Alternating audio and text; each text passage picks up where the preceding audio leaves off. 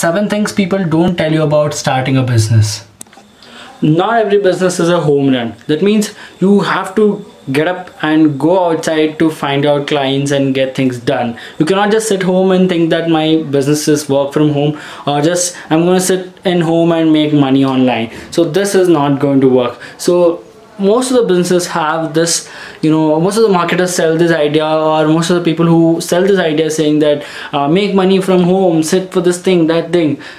Many businesses, many legitimate businesses need you to go outside and work. So think about it before starting the business.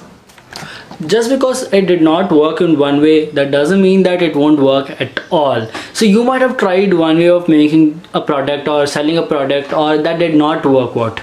So you do not have to worry about it. There are n number of ways which you can try to sell your product or make your product different and make your offering different so that people will like it and will buy it.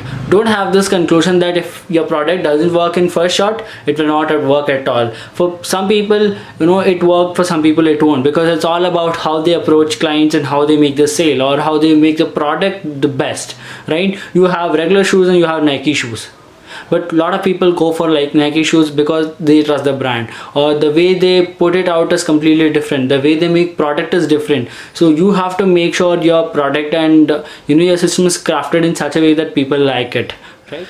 Sales are not measure of your success. Your measure of success is profits and impact which you make to people's life. If you're making a lot of impact and people are liking your brand, even though you're not making a lot of sales, that's good, because you're building the brand and someday or the other people will gonna buy it in any case. So don't think that if you're not making enough sales, your business is going down, or if you're not at all if you're making sales but you're not creating any impact, and it is also not useful, because you have Naptol, right? They do a lot of marketing activities, and how many times you bought like second time from them? You just buy once and you don't like the product because their marketing is well, but their product is crappy, so you don't like it, like to buy from them, right? But they come up with always different products, different kind of marketing strategy, but you don't like it, you're not a loyal customer for them. So always think about how you're going to create loyal fans than just doing one-time transaction.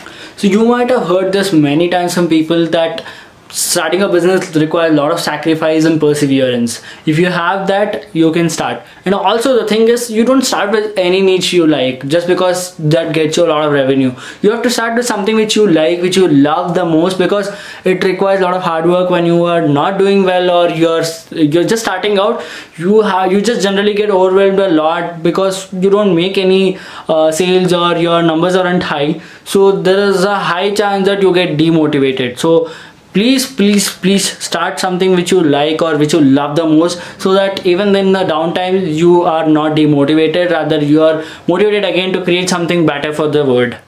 A fancy education of MBA and all those things plus a lot of years of experience sometimes doesn't help in your business. What you need to have in your business is basically perseverance, learning to adapt new things, and ready to learn things if you want to learn it, right? And willingness to help others and create a better world. These are the things which are really going to help you, rather than your fancy education or a lot of experience in some industry or the other.